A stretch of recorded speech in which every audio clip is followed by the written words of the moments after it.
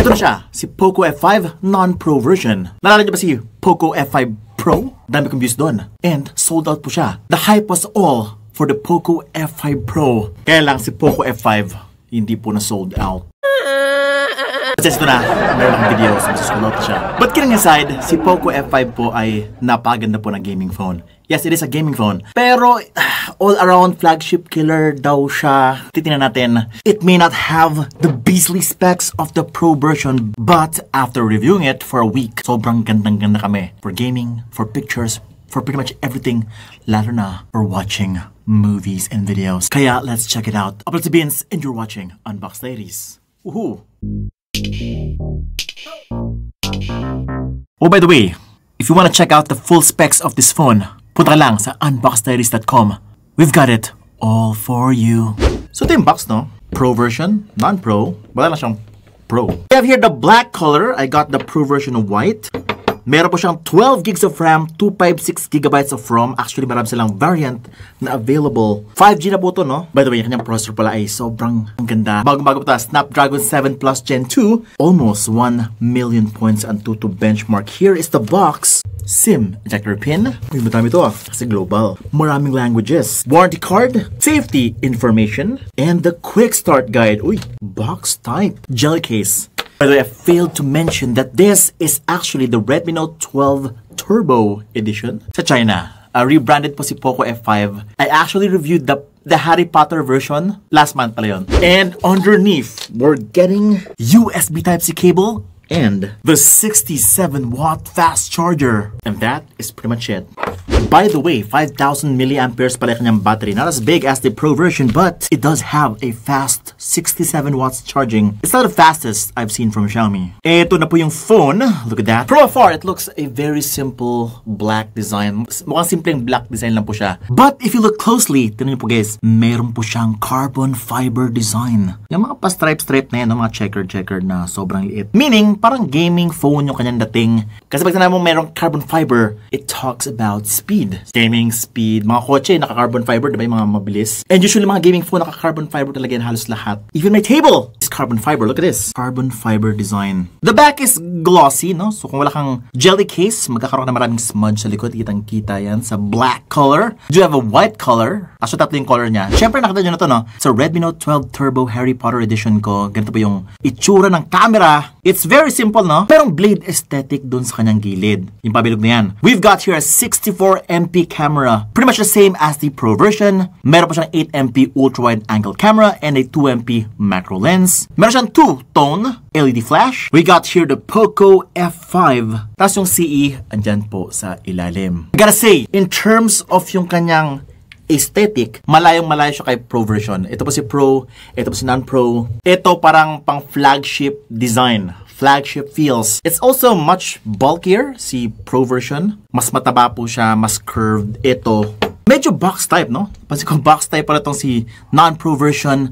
At ang nipis niya. Also, mas magaan siya. Bigat naman itong Pro version. But yes, this is more of a gaming, speedy phone. And this one is all-around flagship killer-like phone. Ito po yung itsura kapag naglalaro ka. Arte. Parang pangit.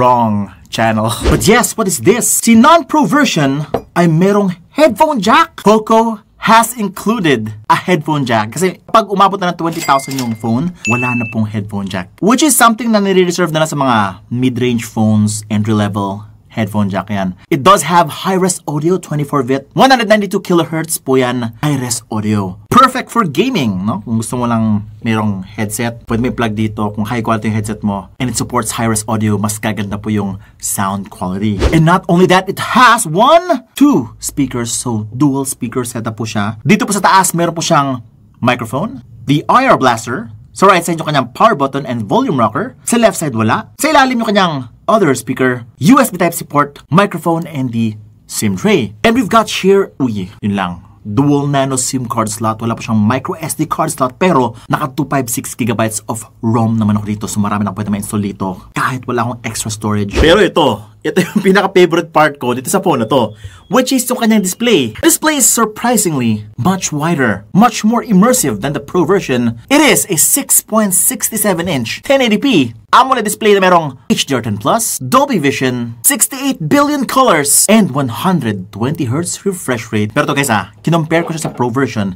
Si Pro version, yung kanyang display ay hugis sabon. Medyo curvy yung gilid. Ito naman tong si non-Pro, medyo rectangle. Mas malawak po yung kanyang curve dun sa gilid-gilidan. Yun lang, yung kanyang punch hole ay medyo mas malaki na konting-konti lang compared dun sa Pro version. Umaabot po siya ng 1000 nits of peak brightness. And yes, kasing bright niya lang si Pro version in terms of brightness. Kung naalala niyo pa yung aking Poco F5 Pro video, alam niyo na sobrang in love ako sa kanyang display. The display on that phone is just so next level. Napaganda ng contrast, sobrang nagpa-popping colors. Everything looks beautiful on the Poco F5 Pro, and it's pretty much the same on the non-Pro version.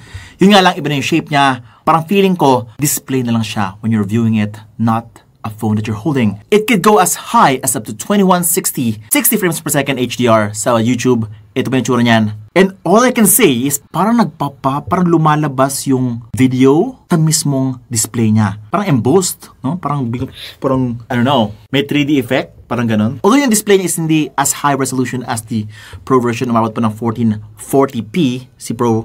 Ito 1080 lang, pero grabe ang sharp niya. By the way, same lang din siya as the Pro version, which is not using Samsung AMOLED anymore. That's right. Dati kasi nagsi-Samsung AMOLED pa si Xiaomi, and it usually brings up the price ng sobra. Kaya nagmamahal yung kanilang phones. Hindi na sulit dati. But now, kumuha sila ng Chinese supplier na gumagawa ng magandang AMOLED displays din. Mas nakamura sila. And so far, napaganda na quality. Nakuha nila from this supplier.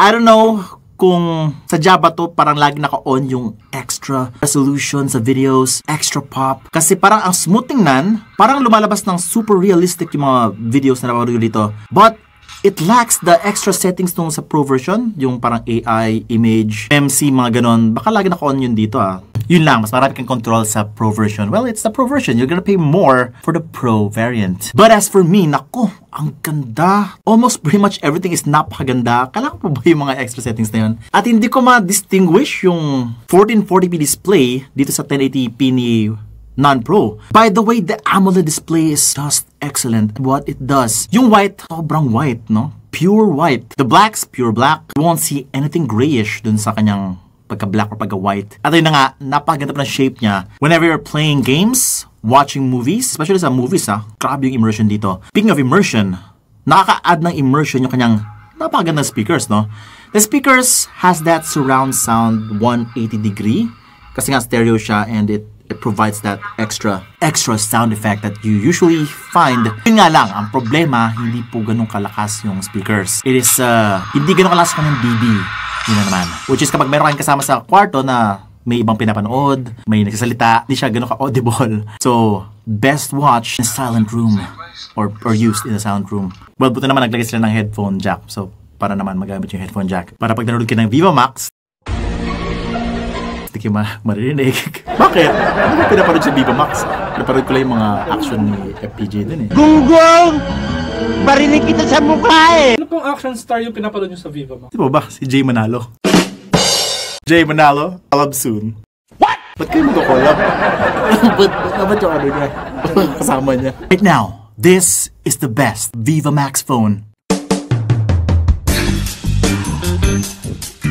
Aside from Viva Max, this is also a great Netflix phone. Watching movies is just going to be a joy kasi may HDR na pala siya, guys. So, if merong HDR or Dolby Vision video, mapaprocess niya yun at magagamit niyo yung HDR capabilities ng phone, which will give you a much brighter image, much clearer, at mas maraming details ka makikita sa mga dark parts and even sa mga bright parts ng video. Now, syempre, I'm pretty sure you're excited to know if this actually fast, kumusta naman yung performance niya. Now, tulad ng sinabi ko earlier, umaabot siya ng almost 1 million points sa Antutu benchmark. Here it is, 944,000 points sa Antutu benchmark. Wow, sobrang tindi. Ang speed na to ay Snapdragon 8 Gen 1, una siya lumabas noong 2021. Okay, so since parang pang gaming phone din yung kanyang vibes based on the design, the specs, and things like that. Gaming ba talaga siya? Sa Mobile Legends, ito pa yung itsura niya. Right out of the box, just like the Pro version, kompleto po. Sobrang optimized po for Mobile Legends. Nagulat po kami ng graphics. Dare I say, mas maganda pa yung graphics sa iPhone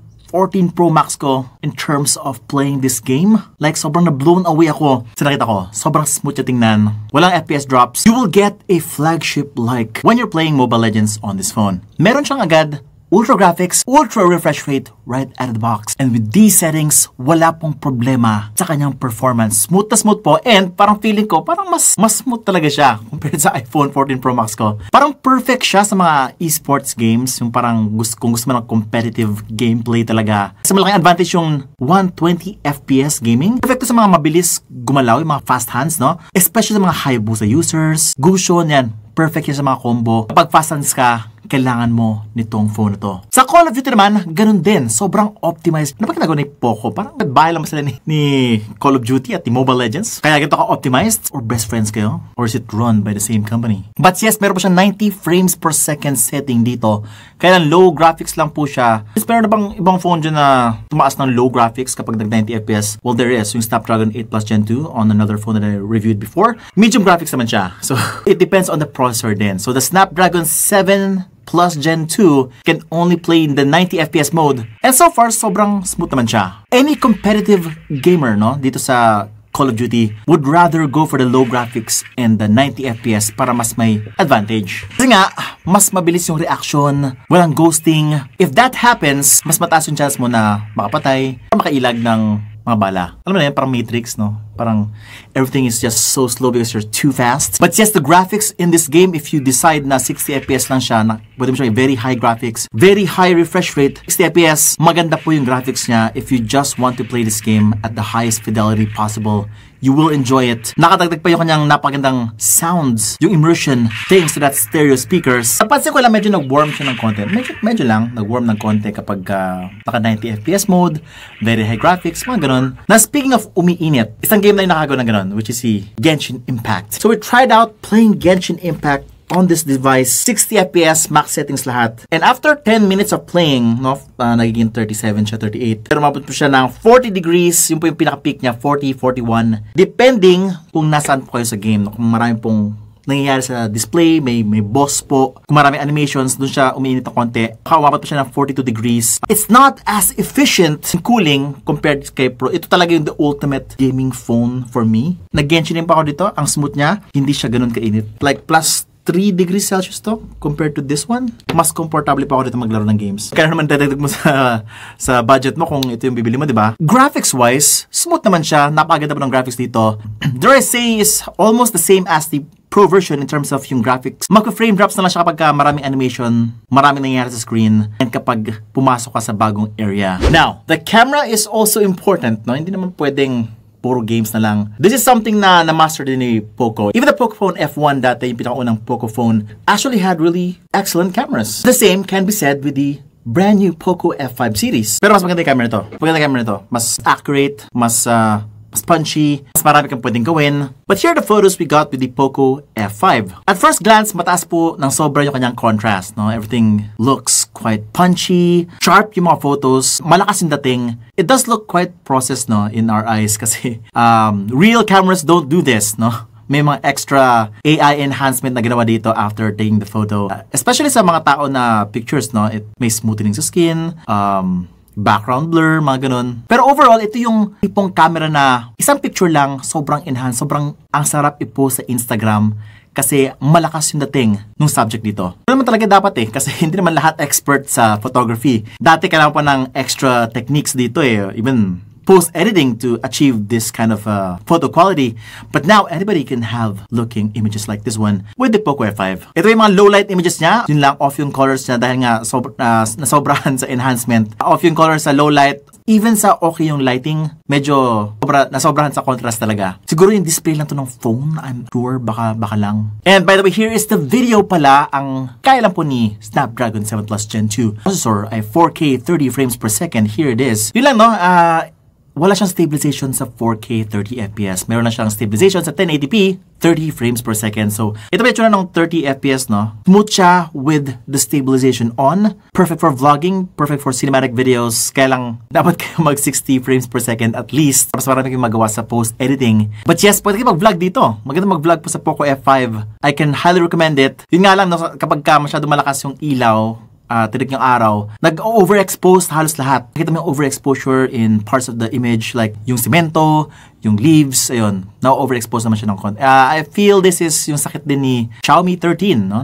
Nakikita ko rin sa mga videos niya compared sa other brands, medyo overexposed siya in comparison to flagship na ibang brands. And yes, meron siyang promo dito for extra settings kung gusto mo ng more control sa inyong creativity. May night mode po siya, may 64MP mode, vlog mode, long exposure, time-lapse, and things like that. Nothing too mind-blowing. It's pretty much basic mid-range stuff from Xiaomi or Poco. Pricing is important. It will make or break the product. That's why ito din pricing ng Poco F5. 20,999 pesos para sa 8256, yung base variant. Uy, 256 agad. Base variant pa lang. 22,000 naman, 999 pesos. Kanyang 12,256. So kung kailangan ng 12 GB of RAM, add ka lang ng 2K, and you get this much better variant. Now for me, well, alam niyo na yan, 20,000, pag pumasok na sa 20,000, ibang ano na yan, segment na yan. Siguro nabili mo siya nung early bird. 18K lang siya guys, nung early bird price. But right now, it's 21K in Shopee and Lazada. Magkano pa si Poco Phone F1 dati, di ba? 18? And then naka-flagship na talaga siya. Well, hindi ko naman sila masisisi, no? Kasi yung inflation ngayon ay napakataas. Some brands actually need to like taas ng price. If this was actually 18K yung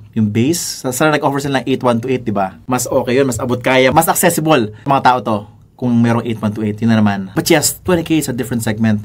May kung mag-ask ka ng umuutang ka, di ba? Pwede ba pa-utang ng 18K? Kaya pa, di ba? Pwede ba umutang ng 20K? O, iba na yun. It sounds different. Pero kung i-home credit mo naman to, walang problema. Kung utangan mo or babayaran mo siya ng installment, no problem yun. As for me, yes, this is the best gaming phone right now for the price. Not X4 GT level. Parang X4 GT pa rin. Pero last year kasi yan eh.